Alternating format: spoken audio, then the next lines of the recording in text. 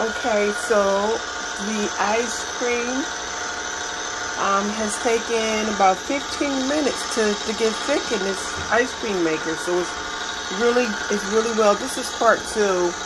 My video cut off, but it only been in churning for 15 minutes and it's looking good.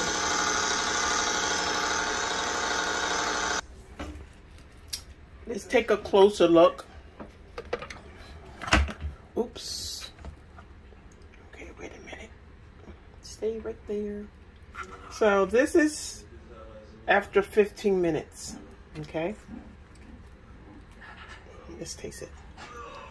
And then that's good, but it has to get thicker. So this is 25 minutes and making the ice cream. I think I'm going to stop here because the bowl was in the freezer for at least 8 hours, but it's best to have it in the freezer 24 hours so it can stay frozen longer. But I'm going to go ahead and make the sundae with the pecans and the caramel.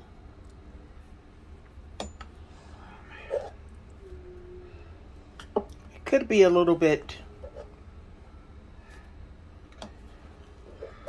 but this is good enough.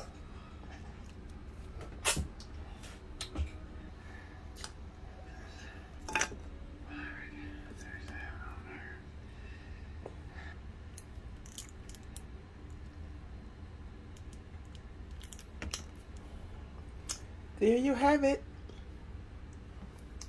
The homemade ice cream.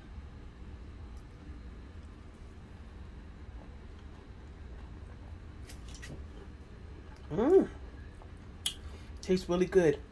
I'm gonna have some birthday cake that my granddaughter cooked with this.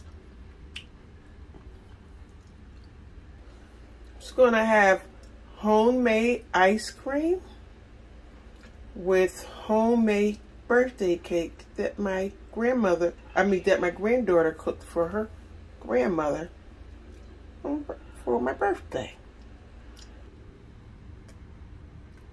Okay, until next time.